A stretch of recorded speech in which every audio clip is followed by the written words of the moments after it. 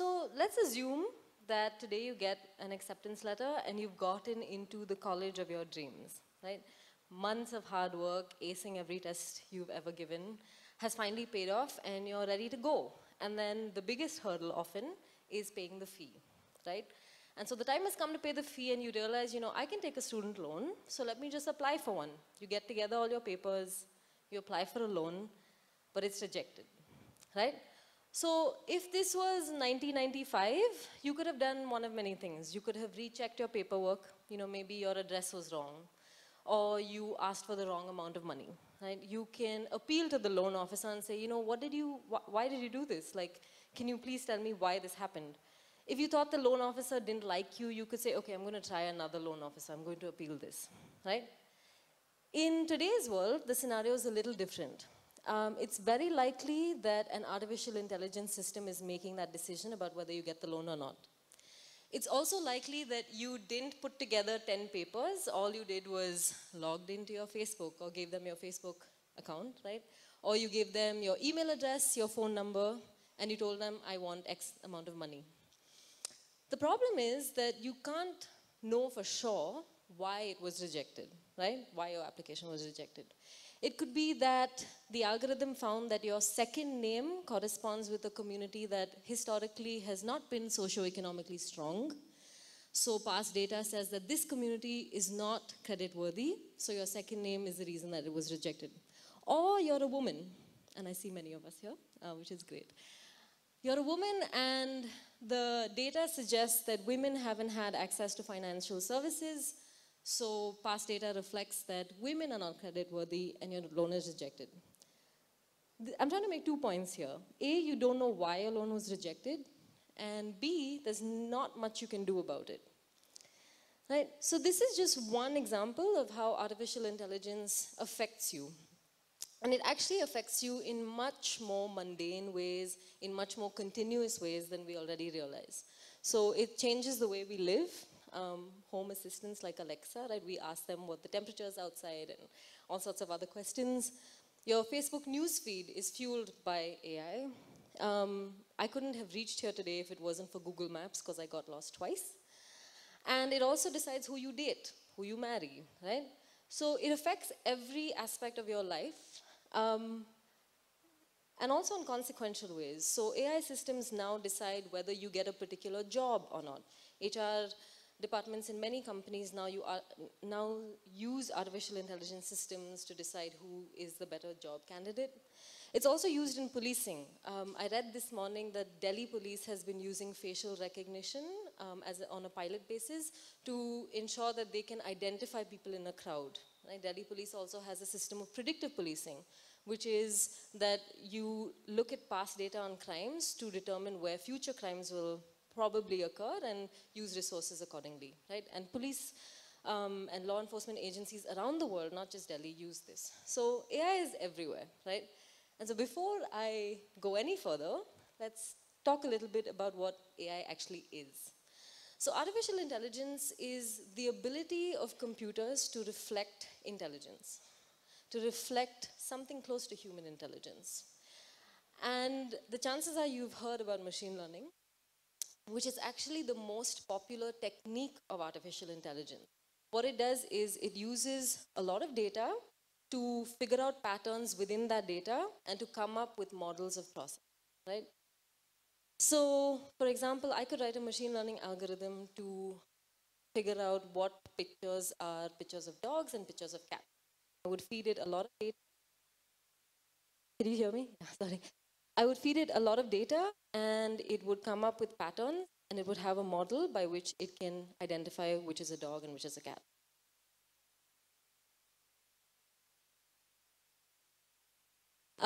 And the chances are that if you've read about artificial intelligence in newspapers or on Facebook or anything, you've also been fed this idea that it's going to be the last thing we ever invent and superintelligence is going to kill us, right?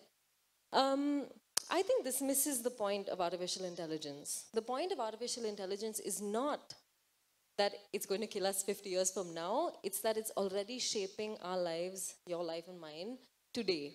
And I want to focus on two extremely important things that I think everyone should know about artificial intelligence, regardless of your interest in technology, regardless of what space you occupy in society, regardless of whether you think you're never going to have to apply for a loan or not. Um, and the first one is machine learning is biased, right? So research from around the world has indicated that machine learning works better for some people and doesn't work as well for others. So facial recognition systems, for example, work better for people with light skin as opposed to people with dark skin. It works better for men as opposed to working for women.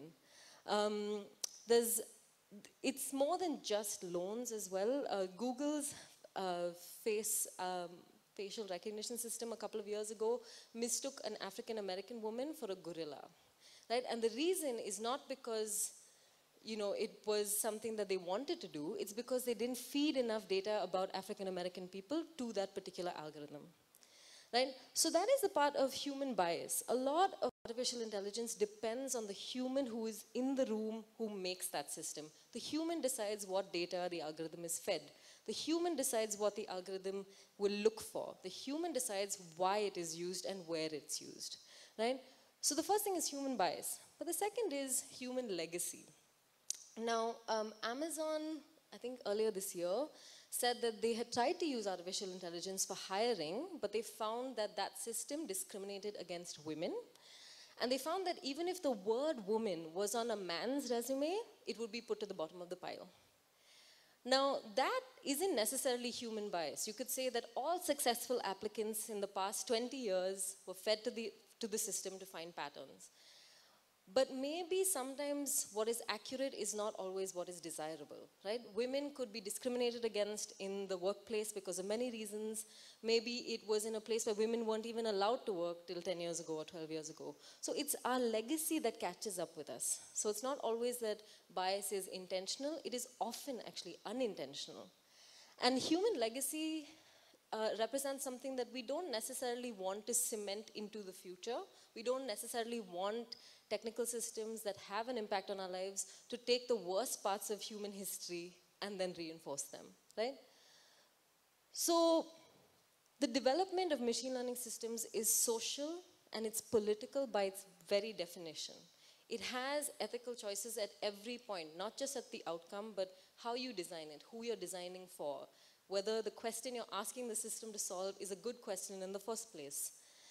And most importantly, it's about all of us, right? We've all walked down the road. If you walk down a road in Delhi, this is about you, because your face is somewhere in a facial recognition system, and your data is sitting somewhere and can be used in any number of ways. The second thing I wanted to talk about was the cost of efficiency. So now, when you think technology, it's likely that you think efficiency, right? By saving your credit card number on Swiggy, you don't have to enter your details every single time. You save your location and you don't have to constantly say your flat and door number. It's efficient, right? It makes your life easier. But the cost of that efficiency is very high, and the problem is that it's also invisible. So what you see is not what you get. Let me give you a couple of examples. So facial recognition at airports. Hyderabad and Bangalore already have the option of scanning your face at an airport instead of having to worry about standing in line for the boarding pass, right? Seems like a great idea. You're just going to the airport, nobody likes standing in line, nobody likes that annoying wait before immigration, and you're looking at whether the immigration officer is nice or not, and you're trying to shift lines and things like that. It's just easier if you scan your face and you walk through.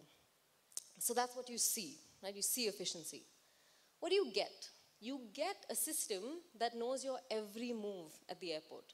It knows what your face looks like. Your face is probably the most intimate information that you can know about yourself, that you have about yourself, your biometric information of what your iris looks like, what the space is between your eyes, you know, all sorts of measurements about your face. That is something you cannot reasonably change, right? But that information is sitting with someone and you don't exactly know who, right? Like if I ask you, do you know what your airport information goes through? Do you know who it's sitting with? I'm guessing the answer is no, right? That system knows what you look like when you're happy, when you're nervous. It knows what coffee you bought, right? It's a system of surveillance that you're buying into because you don't want to stand in line, right? That's what you get. What do you lose? You lose control over intimate data about yourself.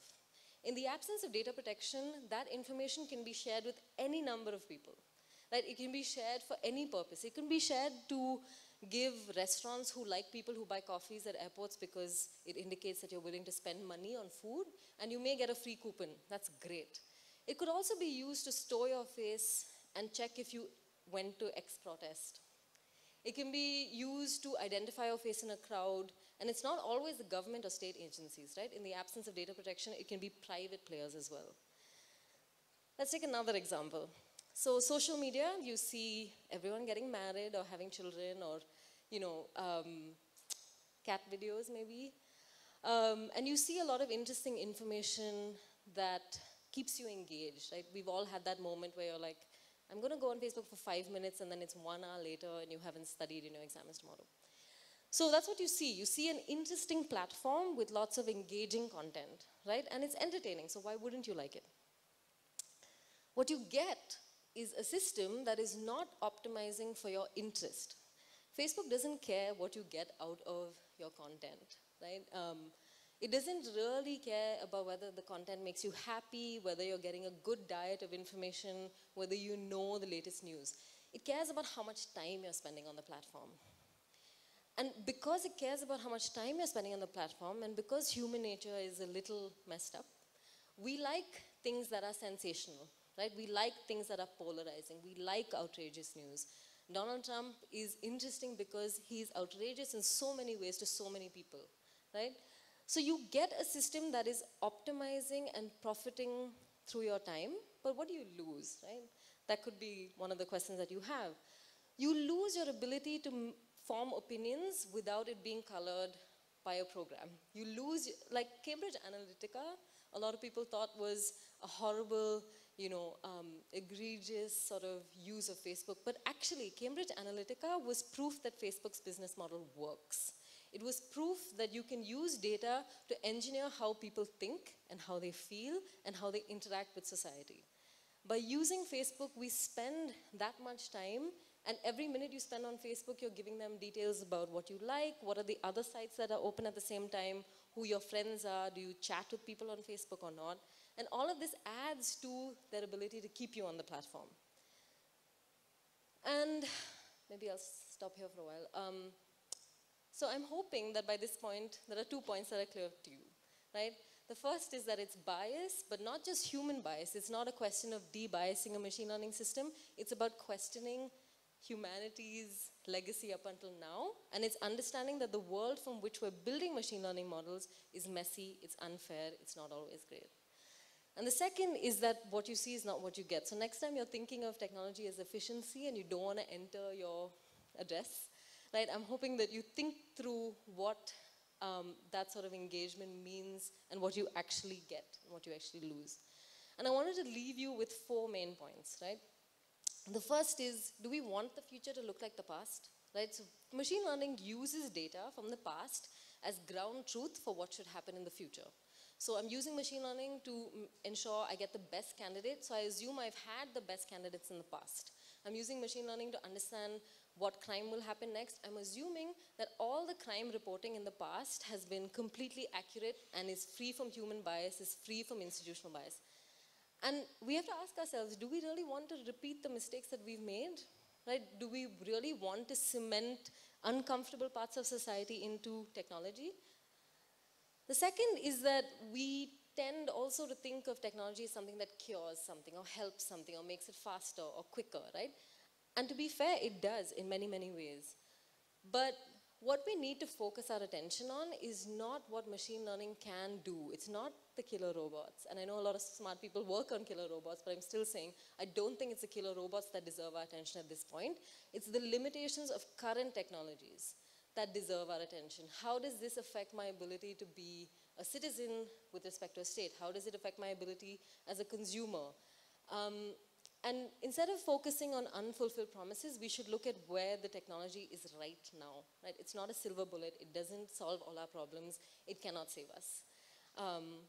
The third is that because it's a relatively fashionable technology at this point. There are a lot of very, very bright people working on this. So you have anthropologists, you have designers, you have lawyers like myself, you have engineers, of course, social scientists, you have philosophers, you have social scientists. Those bright lines for what machine learning should and shouldn't do and how it should be designed needs to be drawn by everyone. Right now, it's usually an engineer somewhere in Silicon Valley. That's changing slowly yet surely. It's usually men. It's usually people from a certain socioeconomic background because those are the only people who have access to computer science degrees, right? But we need machine learning to be ground up. We need, like, it's crucial for all of us to be writing where those bright lines stand or not. And the last point, I mean, if you take one thing from this talk, I'm hoping that you take the fact that AI needs your healthy skepticism. And I say healthy skepticism because while my talk so far has focused on what AI is bad at, the truth is it can also be great for some things and for some applications, but we need a healthy skepticism towards what those solutions are. Understand the implications that are invisible and visible, understand what inclusion and exclusion into technical systems mean, and understand that technology is not magic. And so, yeah, we can't afford to have a blind spot when it comes to a technology that affects every minute of your day. Thank you.